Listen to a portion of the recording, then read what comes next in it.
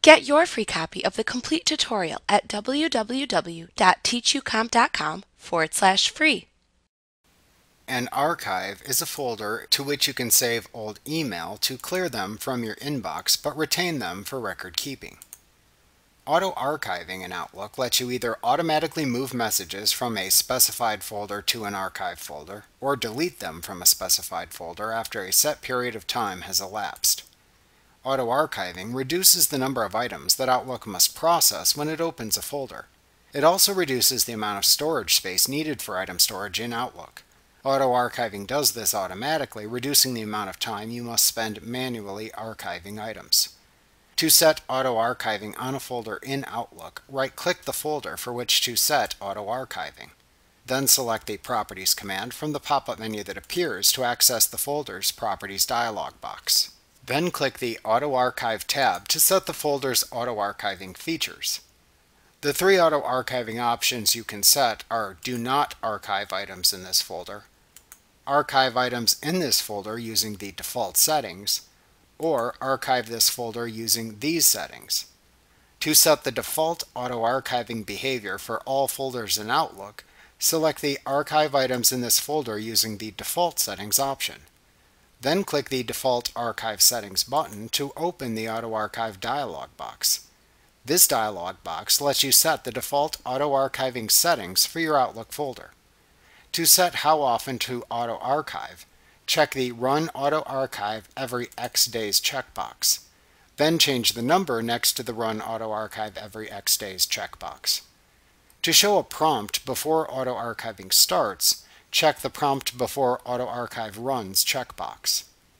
In the During Auto-Archive section, set any other default auto-archiving options you want. To delete expired items from your mail folders, check the Delete Expired Items Email Folders Only checkbox. To delete or archive items, check the Archive or Delete Old Items checkbox. Doing this also enables the Default Folder Settings for Archiving section below. To show the archive folder in the folder pane in Outlook to easily access archived materials, check the Show Archive Folder in Folder List checkbox. If you enabled the Archive or Delete Old Items checkbox, then you can set the default archive folder settings in the Default Folder Settings for Archiving section. To set the duration of time for which to archive items, enter a number into the spinner box next to the Clean Out Items Older Than label, and then use the adjacent drop-down to select a unit of time for the number that you entered. Then choose what to do with the archived items. You can either move them to a personal folder file or permanently delete them by choosing either the Move Old Items To or Permanently Delete Old Items option button. If you choose to move them to a personal folder, then click the adjacent Browse button to select the personal folder to use to store the old items.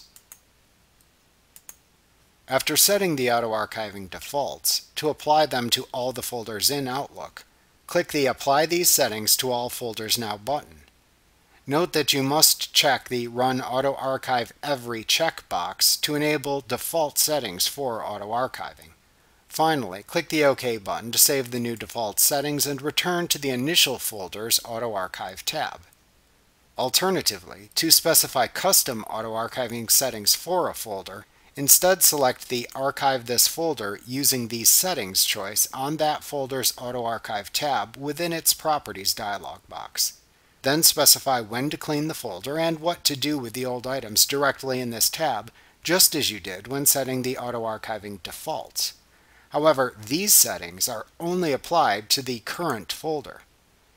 When you are done setting the folder's auto-archiving settings in Outlook, click the OK button at the bottom of the folder's Properties dialog box to apply them. Like what you see? Pick up your free copy of the complete tutorial at www.teachucomp.com/free.